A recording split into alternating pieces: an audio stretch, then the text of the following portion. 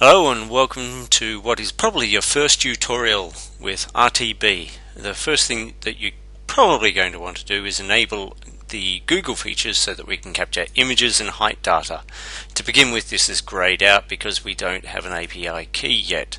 If you click that little question mark, you pop up to the web page that I've got with some details on it, and the instructions here, which are already outdated even though I updated them recently. Google updates their interface every now and again and changes it all about, but the information here is still fairly pertinent, and if you just follow along this video, this gives you the latest information anyway. Create a Google account by clicking on that link if you don't already have one. If you do have one, good, just click on the API key link here. That takes us to a new page and we say get a key. This takes us to the new dialog box. We can select an existing project, there's some dummy ones that I've done, or create a new one if you don't have one and just name it something interesting.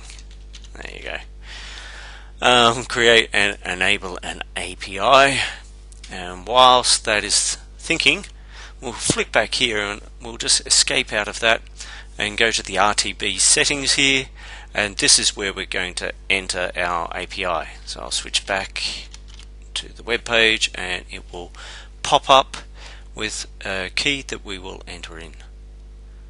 There it is. So if I just highlight all of that, copy, flick back to RTB and paste, click OK and go File, New, and there you can see it's enabled. If we click that, however, we still get an error.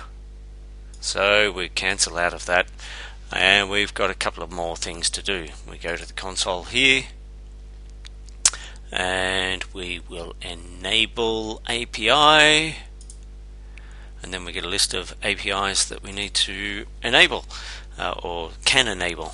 We need two. The first one is elevation, Google Maps elevation. This is for the height data. By default it's already enabled. Double check anyway, because sometimes Google may change their interface and may not have it enabled by default. The other thing we needed was static maps. Static maps API, and we'll enable that. And that will be it. If we flick back into RTB now and click on here, we should start getting maps, and there it is. Go OK to that, and let's just do a small amount of landscape. Click OK, overwrite, and it starts getting the maps. If you have quality set high or very high, this will take a lot longer. I plan to do this in the background in a future release so that you don't have to wait so long at the beginning.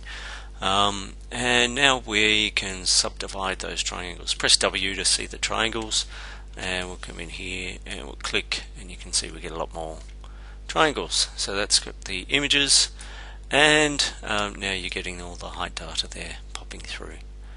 Alright, that should get you going for your first project. Thanks for watching.